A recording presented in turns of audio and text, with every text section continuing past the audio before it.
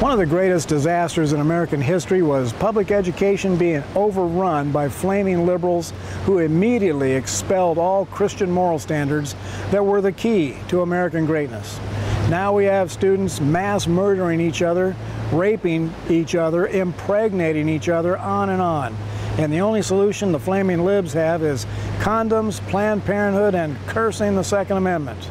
Well, I know exactly how we can immediately put American schools on the road to recovery. Every morning, in every classroom, every student stands at attention for the Pledge of Allegiance.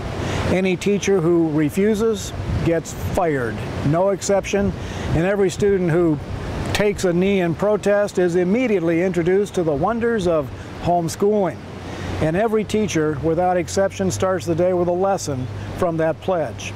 Lessons on loyalty, personal honor, unity as a nation, and most important of all, what it means to be a nation under God.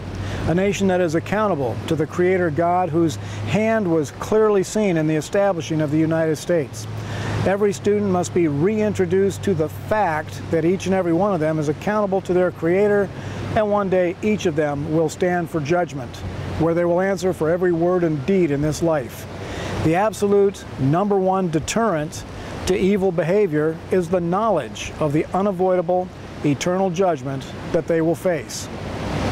The Pledge of Allegiance will also give those kids a sense of belonging, a sense of national pride, which leads to a desire to contribute to this country rather than tear it down.